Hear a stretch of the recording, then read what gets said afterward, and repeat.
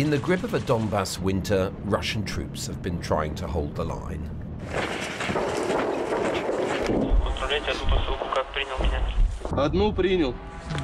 It's an artillery battle, especially so in the Luhansk area where this was shot, so speed is of the essence. It's really close from here to the enemy's position. That's why it's very important to quickly leave this place before the return fire. A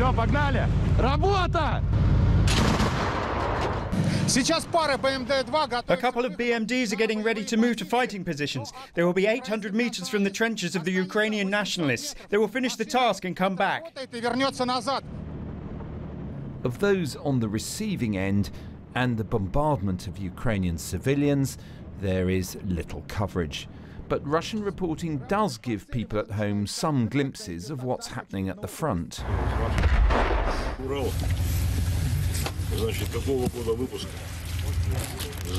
And even a visit from the governor of this unit's hometown allows for some frank talk about what the soldiers are going through. The Ministry of Defense does everything. Guys have enough food, no problems with food. They have clothing, gear, and they're armed. Although there's enough of everyday problems with difficulties with technological issues, we were discussing this today with the 348th Regiment. Of course we need to help guys so they have decent conditions. So viewers can get some sense of the reality of this fight, where the unblinking eye of drones so often precedes death by bombardment or tank attack.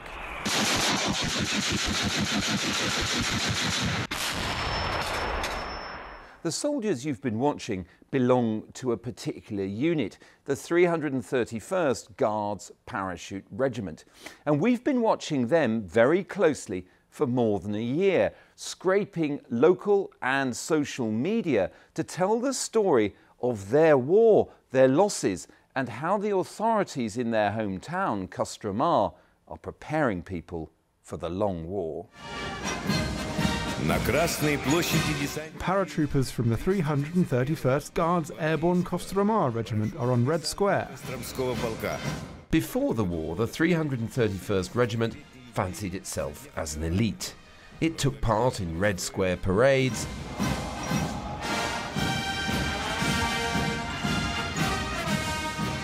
held open days at its base in Kostroma, and heard lavish praise from the generals. Currently there are best of the best in service, of all the units, of all the academies, of all the airborne forces.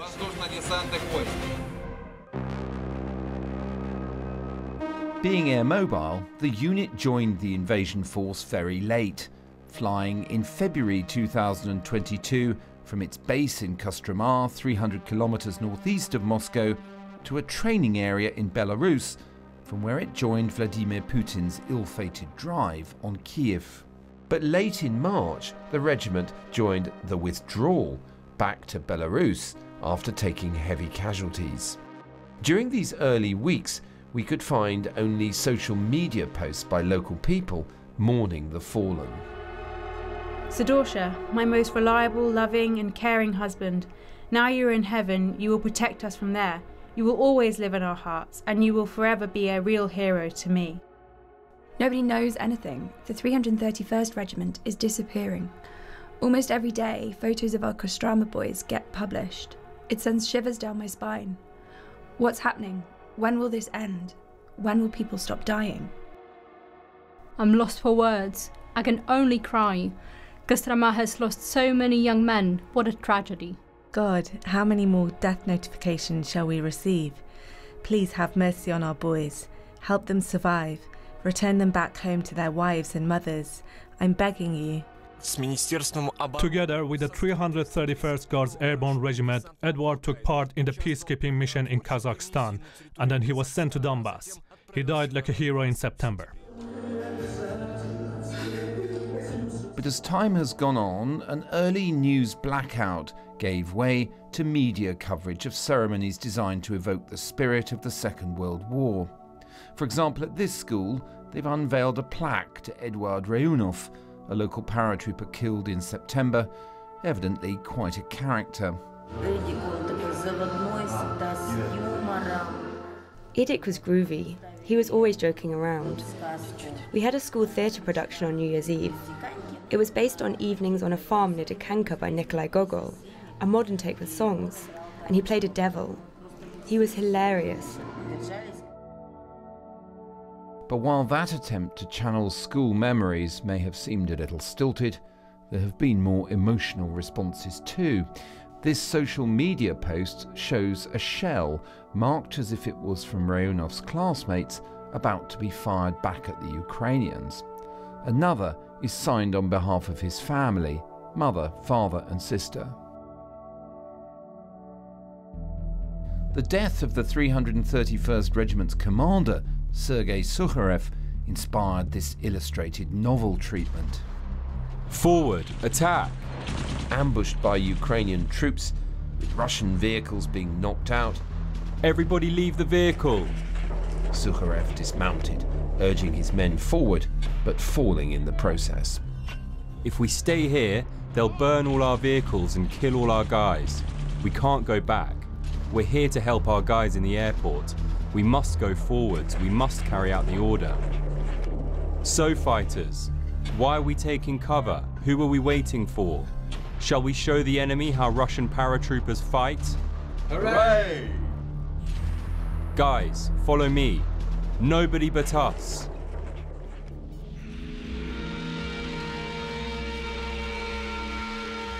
To Ukrainians who blamed Sukharev for massacring hundreds of their troops in 2014, the Russian regiment's commander got no more than his just desserts.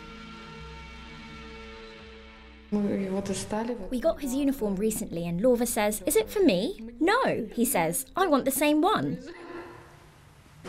I'll support his decision. I will be proud of him, just like I'm proud of his dad now. This is another unconventional approach. Wives and mothers of the Kostroma paratroopers photographed holding their uniforms, some speaking openly about their grief. I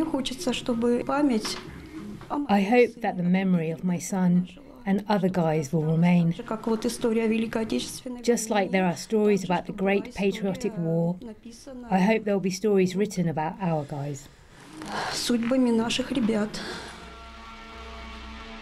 And the losses have meant rebuilding the unit after each of its immersions in battle. Initially, in the early summer of 2022, they were near Belgorod, taking time out of the line. As the summer went on, the 331st Regiment did the whole tour, from a period near Izium in the early summer, then to the south, and finally as one of the airborne units that reinforced Kherson as the Ukrainians geared up to retake the city. During the summer, embedded Russian reporters occasionally gave a vivid flavour of its war. We were at the front line. The tank was firing. At first it was firing near us, then straight at us. We tracked this vehicle from the railway sidings in Belarus to the Donbass as the crew added markings to it, noting the regiment's distinctive inverted triangle with the 3 in it, signs used by different formations, and finally the word Kostroma on the back to put matters beyond doubt.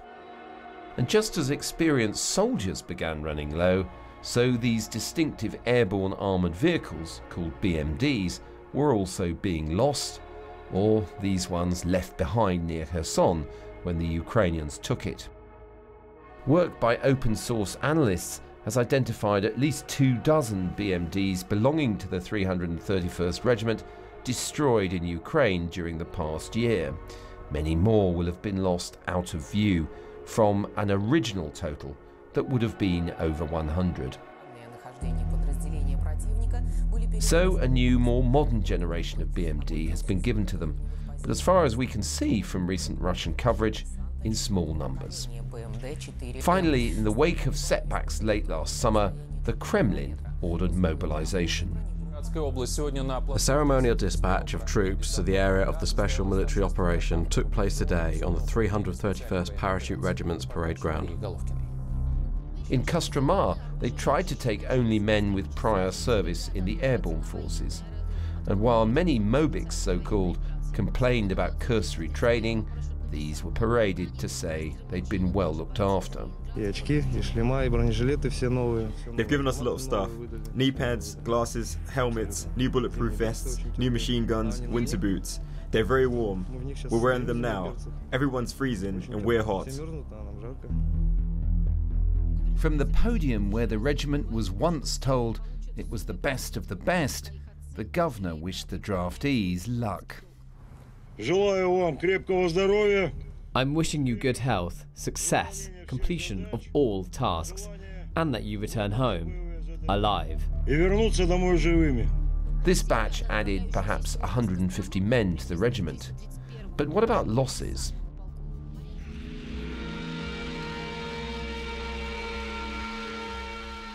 Northeast of Kostroma lies a cemetery.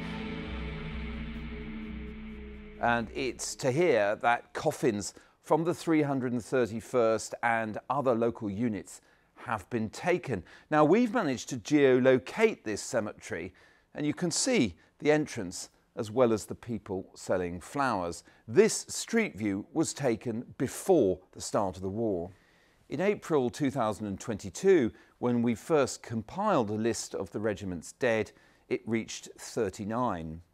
By late June, it had climbed to 62. And now we believe that we can definitively say that at least 94 members of the 331st Regiment have been killed in Ukraine. Now, to that figure must be added those missing in action. Their bodies have never been recovered. And then, of course, other casualties, like the seriously wounded and those who've been taken prisoner. Они улыбались, как дети, и в небо шагали. Встанем и ближе к ним станем. In a video set to a pop song, which has become for some Russians an anthem symbolic of military heroism during this conflict, airborne flags mark many of the fallen paratroopers. And looking at the names, we tick them off one by one against our own list of the regiment's fatalities. The price paid by this community is already far higher than during the longer-lasting Afghan and Chechen campaigns.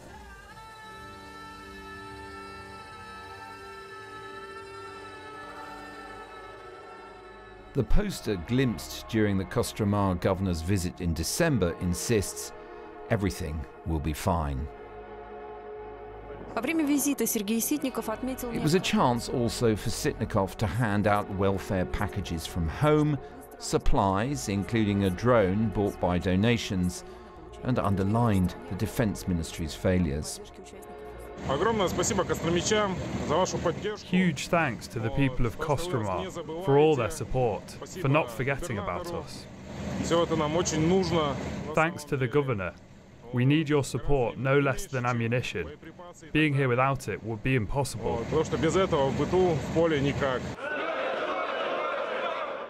But look at this, the number of paratroopers filmed listening to Sitnikov during his visit is only around 30 in these shots. Many were on duty elsewhere perhaps, but in the long struggle to gain an advantage at the front, the better assault units like the 331st have survived as small detachments to spearhead assaults.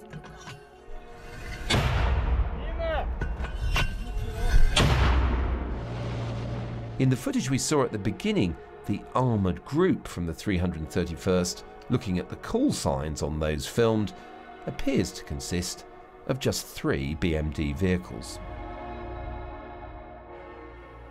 The question of overall numbers in the regiment is not easy. We believe that the 331st entered Ukraine with 2 battalion groups. That would be something between 1,000 and 1,200 soldiers. They've had reinforcements since then and losses as well, but we think that the number who are continuing to serve is considerably smaller, probably around 1/3 or even 1/4 of that original total. But soldier on they do, and anyone who expected them either to mutiny or the people in Kostroma to demonstrate in support of them or in support of withdrawal would be disappointed. In that sense, they've shown their resilience. Back in Kostroma, families and those still serving in the garrison have emerged from the war as an embattled group, bonding together to celebrate things like Airborne Forces Day. They run apart from the rest of the community towards some vaguely defined finishing line. While Russian civilians might prefer to think about other things, the regiment and its families have to deal with the ugly reality of Vladimir Putin's long war.